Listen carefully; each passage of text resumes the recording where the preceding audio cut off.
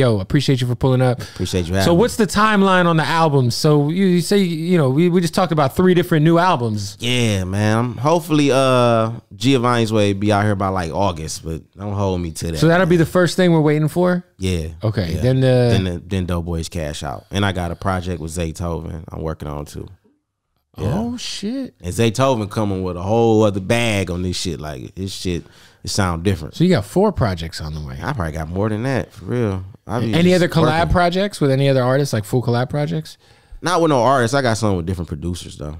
Helliva? Yeah, me and Helliva, of course. Me and Helliva. And the Olympics. You hip to the Olympics? Yeah, of course. Yeah, my man's Knoxville.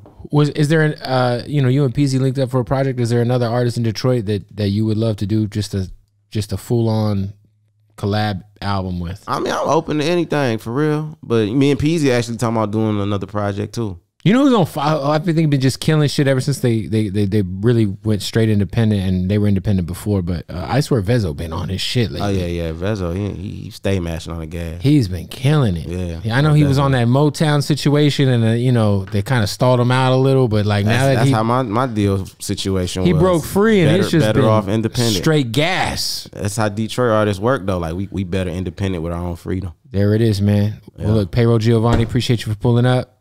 4 or 5 or 7 albums coming soon. Yeah, about 5, 6 of them. There it is. Movies, all that. Books. And hopefully we hear this YG, Jeezy.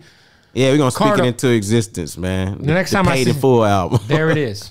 Perfect. For sure. Appreciate you, man.